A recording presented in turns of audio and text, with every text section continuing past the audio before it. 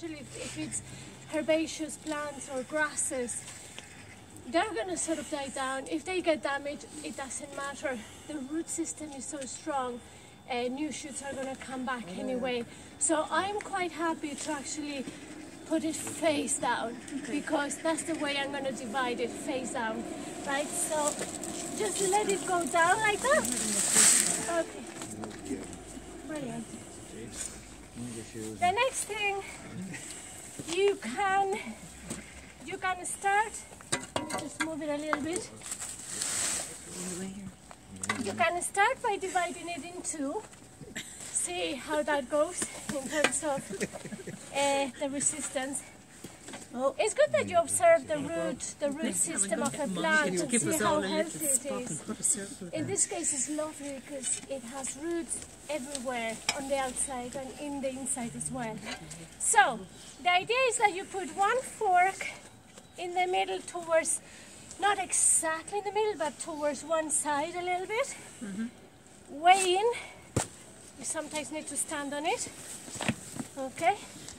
Then you put the other one back all the way. So it's like a visor. Yeah. And now as you pull them apart, that's how they ride. You might press it a bit further so you can hear the little cracks. I'm going to move it now towards one edge. Now this soil has been nice and moist, so it's kind of easy, and that's why you should sometimes water it the night before. Sorry, John. Sorry. Yeah, no, we watered it yesterday. You did. Oh, you knew exactly the plant that I was going to use for the demonstration. Okay, so I'm going to move towards the other end now. Now, it's not always going to be this nice and easy.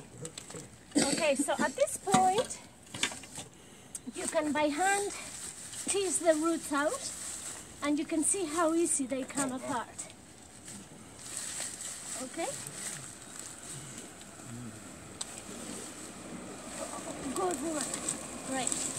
All right, so as we leave it there, I'm going to divide the other in two again. And this process ends up loosening all the soil so much that you're going to be able then to do it by hand. So off you go. Crack. I love that crack. All right, perfect. And as they come apart,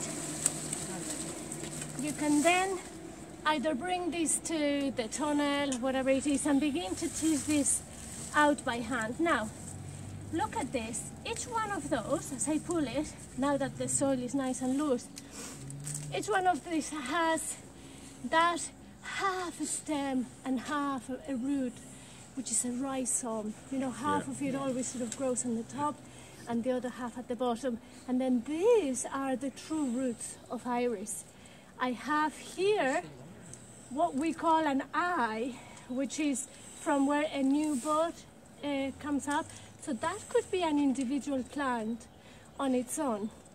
So if you were to calculate how many individual plants would be here, if you were to put this in a pot now, you give it about 6-7 months and it would be already nice new shoots around it. You can sell it for a fiver. Yeah, loads of money. Monica, could you put that straight back into the ground now, separated? Absolutely, absolutely. So even if you want to have the same maturity that you had originally, you can get one of these clumps, like say this one now.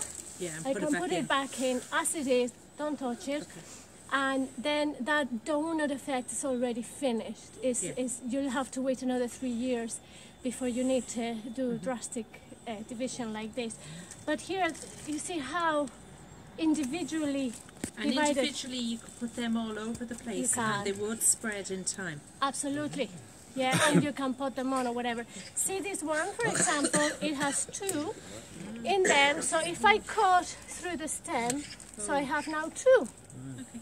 Right? So you can end up having hundreds of them. Do you put the foliage back? Yes, absolutely. So say after you pot it up, you would obviously remove any dead foliage like that. and then you can feel free to do this. Yeah. Yeah, because all the energy that is in there will appreciate that, and a new shoot will then come, not only from here but from any bud. Believe it or not, there's loads of buds in there. Okay. And how long can you leave the roots exposed like that?